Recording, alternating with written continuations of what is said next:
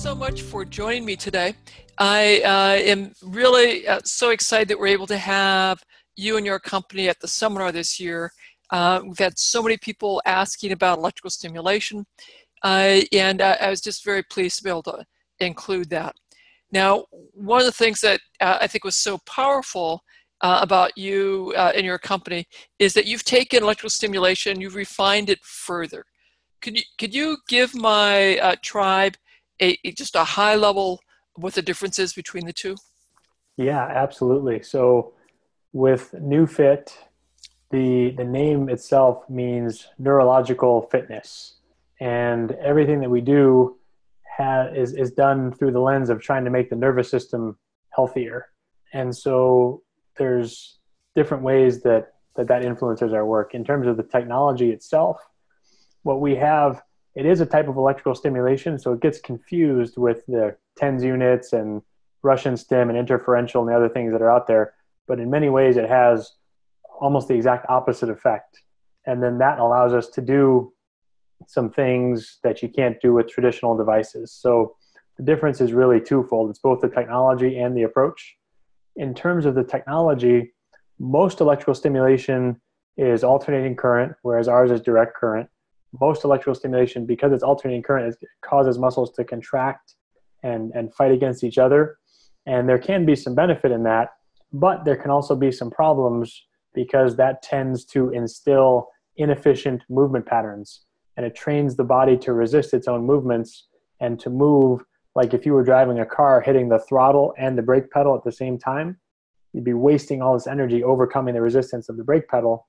Similarly, the body learns to move in that, like it's having to waste energy to overcome the resistance of its own opposing muscles. So in contrast to that, our device preferentially promotes lengthening of muscles. So for movement patterns, for reducing spasticity, for example, in someone who has MS, there's a profound difference. And then because of those differences, it really allows us to work in a different paradigm, because with traditional electrical stimulation, you're causing contraction and really trying to use the current to artificially create that contraction in the muscles. And a lot of times people learn to rely on that outside current in order to use their muscles. Sort of like if, using a crutch or a foot orthotic. And we're trying to do something that's really different. We're trying to, rather than creating a signal to contract the muscle, we're trying to create a neurological input that allows that person's brain and that person's nervous system to move better on its own. So that when we take our device off of someone at the end of a session, they are usually moving better, they have more range of motion, less pain, more strength, better quality of movement. And that benefit stays around for longer because we're teaching them how to do that for themselves. And so that difference, because it's not as much about contraction, because at the same level of current, we can, instead of causing contraction, we can actually cause muscles to relax or be more neutral, minimize those protective contractions. We can create significant amounts of input into the body and all of the associated opportunities for neurological change and adaptation. And we can go about the therapeutic process in this different way.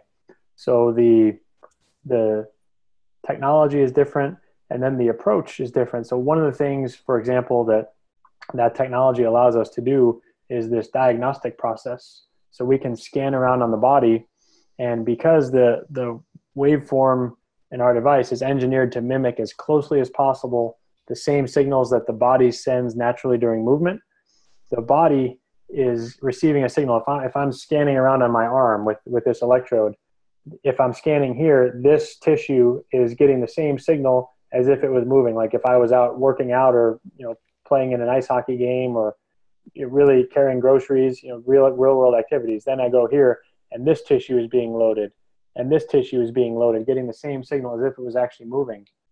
And so because of this unique effect, we can go through this process and identify exactly where underlying dysfunction is in the body or where there's aberrant neurological signaling. because as we scan around on the body, of course, we should be able to move anywhere and everywhere. The lines of communication should be open between and among all areas of the body. And when things are working well and we go through that process, the signal feels pleasant and it's pretty easy to handle. Only if there is underlying dysfunction where the body is limiting or governing or restricting movement in that area, then it'll fight against that signal. It'll feel more intense. Or if there's a deficit in communication, perhaps from something like MS, if that area of the body hasn't been used recently because there's less neurological signal going there because of the underlying MS process, then the body also will fight against that because it will perceive that signal as new, as different. If there's movement coming from an area that hasn't been moving or hasn't been activated recently, that's going to be new and threatening to the body, and so it'll respond. And by seeing where those responses happen, we know where the underlying dysfunctions are, and we can make our intervention a lot more targeted. And so that's one of the major differences in terms of the application. And then, again, because of the unique effect of the current, once we found those areas and we're stimulating them, we actually have our patients and clients go through movements. So we're doing different movement patterns, different corrective exercises, reprogramming and repatterning movements, while at the same time teaching the body to start incorporating those muscles that we're stimulating. And so we can have a much greater opportunity to make changes in how people move, how well they're neurologically activating certain areas of the body. So you're having people complete specified exercises, movements, as you're also applying this electrical current during that movement pattern. Is that correct? That's correct, yeah. And that's one of the biggest differences, because traditional electrical stimulation, usually people will lie down on a table or sit and just, it's a more of a passive modality where it's just, the electrodes are on them, but they're not doing very much. And when we do move, that allows us to do some very, very cool things. The biggest is probably how quickly we get to see the changes and the effects of corrective exercises. Because normally, if people are trying to work on a movement pattern, it can take thousands and thousands of repetitions to actually start to see some of those changes. Whereas if we have the machine on and we're sending that signal, we can see those same sorts of changes in dozens of reps.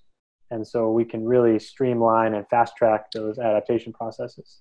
Now, I know at the seminar, you were really quite busy with people coming to your table and having some experience with the device.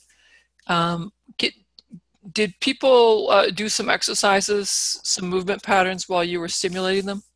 Yeah, for sure. So we had several people in wheelchairs or walkers there, and we were able to do sessions with them. And if they were limited in the kinds of movements they would do, they would still do maybe some knee extensions. If they're sitting in a wheelchair, just bend and straighten the leg, or do movements with their feet and ankles. And we saw some really interesting experiences and responses, and it was actually very cool. We ended up working with between 20 and 30 MS patients there at the seminar, and saw some really cool things happen even in just one or two demonstration sessions. So we had a few people that had issues with drop foot, and their foot would catch as they're walking because they can't lift it up properly, activate the muscles on the front of the shin to lift the foot up. And we had a few people come back to the booth either a few hours later or the next day, and they would say that they were walking more smoothly, their foot wasn't catching as much on the ground. So that was very cool. We had a few people come back to the booth and tell us they had more sensation in their feet. One come back and say they had more sensation and better function in the hand that had not seen any improvement in a few years. And we saw some really cool things happen. So it was great. So incredibly useful, interesting stuff there.